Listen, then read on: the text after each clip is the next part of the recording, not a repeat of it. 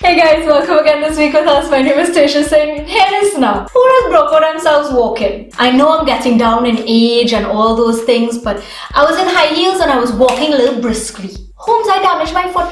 I realized it was hurting, right? I was just like, don't study it. I mean, this is normal. I run in heels all the time. But not this time. By the next day, my foot started to swell. As I go home by my parents to tell them, it's like, hey, my foot really hurting and I'm limping and I'm trying to hold the baby all in one go. My father says, oh, weren't you thinking of going to a vet? Oh, that's because God said no. Figure your shit out and try and keep your tail home. You have 2 children to mind. I ain't paying here. I expecting you to come and tell me. Don't worry girl, we'll rub some medicine on that, we'll band it up and you'd be fine. You can go to that party. No, not my father. So here I am trying to get this foot like real rest in it and think, have my husband running around these children because, I need to rest this foot. This foot needs to get better for this party. Meanwhile, every time I go home, my father tried to mash my foot.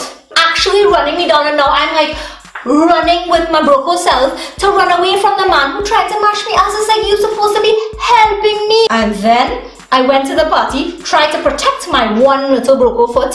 It was feeling better, and somebody jumps on my next foot, the good one. She was wearing wooden heels, like wedges, wooden ones. My two foot them was broke.